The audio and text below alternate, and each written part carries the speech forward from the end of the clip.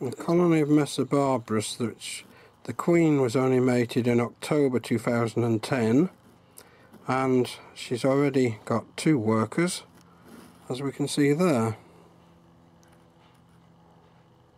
They're quite busy.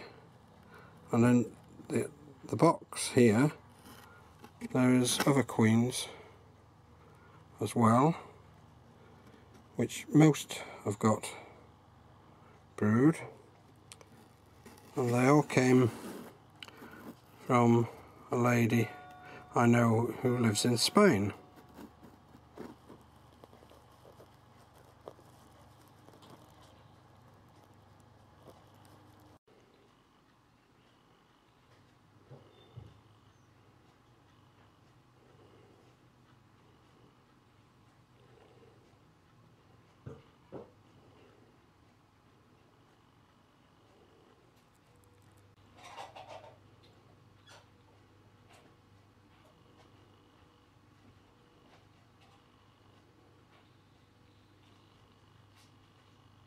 Workers are very tiny because they're only a couple of days old,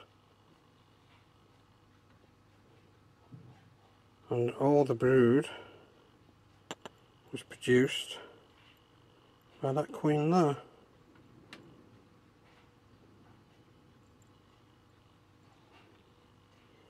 As you can see, she's got quite a bit because there's more brood down where my fingers are.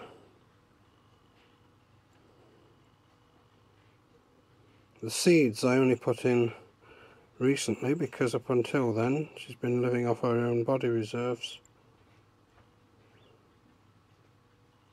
But I think she's going to make quite a nice little colony from the looks of it.